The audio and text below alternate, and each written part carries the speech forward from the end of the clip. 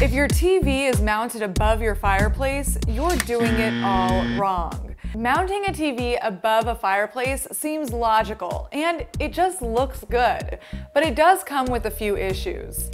First, the heat from the fireplace can actually increase your TV's operating temperature and shorten its life.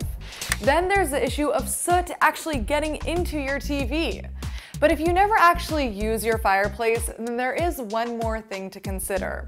Have you ever sat in the front row of a movie theater? Well, placing a TV above a fireplace almost always leaves you straining your neck.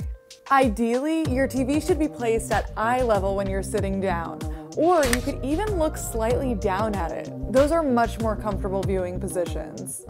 So save the fireplace for some family photos or a nice piece of art, and keep your TV somewhere where it's heat-free and at eye level. And now you're doing it right.